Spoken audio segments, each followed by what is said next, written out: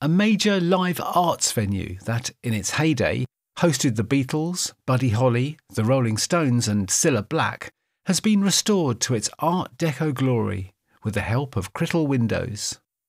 The Globe, Stockton, is the biggest live entertainment venue between Leeds and Newcastle and will reopen shortly with a capacity of 1,650 people seated or up to 3,000 standing. The rebirth is eagerly awaited as the theatre has been closed for the past 45 years.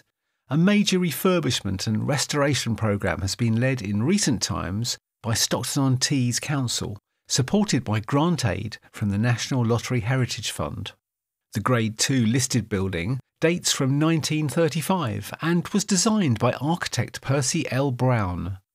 Crittall windows were installed originally, and these have been replicated in the restoration by the use of bespoke corporate W20 profiles finished in Turkish blue.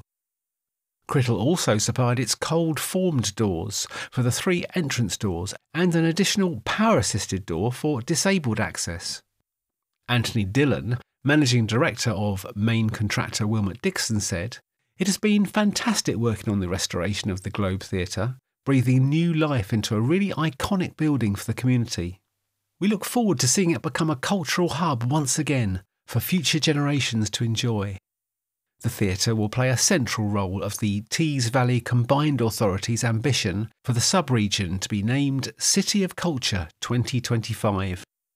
For more information about the Crittall Windows range, please go to www.crittall-windows.co.uk.